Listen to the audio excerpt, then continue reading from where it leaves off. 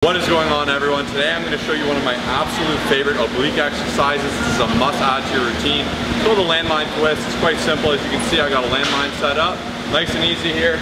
All you're going to do is grab your bar, push it forward. Now for the landmine attachment, have it as low as you can. We're trying to use gravity to our favor. You can go arms, one in front, one behind. Doesn't matter too much. You can switch it over time. You're going to push it up nice and close. Now from here, you don't want to be too far. This is going to be ridiculous. I don't have this kind of mobility. If I'm too far back, I'm not getting anything out of it. I'm cranking my shoulders. Instead, have it just a little bit above your head. Position yourself up nice and straight. Squeeze those abs. Twist around like a clock, like a windshield wiper. Up and over. Twist around. Oh, use those abs. Really twist it right through. Now, a couple quick mistakes I see. When people are doing this, they'll go, I don't feel it.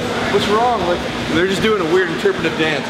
Instead, literally feel the tension transfer from your lower oblique up to your oblique and your rectus abdominals. And really twist it through, feeling that contraction. Go nice and light. Try to minimize the lat involvement.